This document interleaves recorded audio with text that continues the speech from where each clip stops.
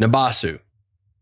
All right. There aren't a lot of ways to make demons uncomfortable. They do represent chaos and evil. But the act of devouring a soul will make even demons uncomfortable.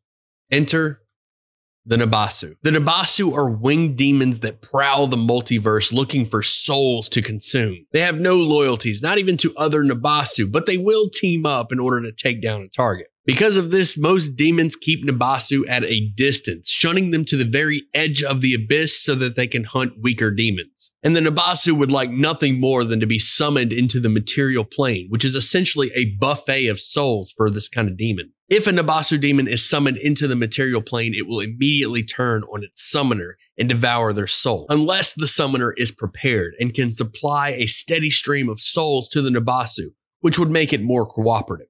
Now follow the channel, and I'll see you at sundown.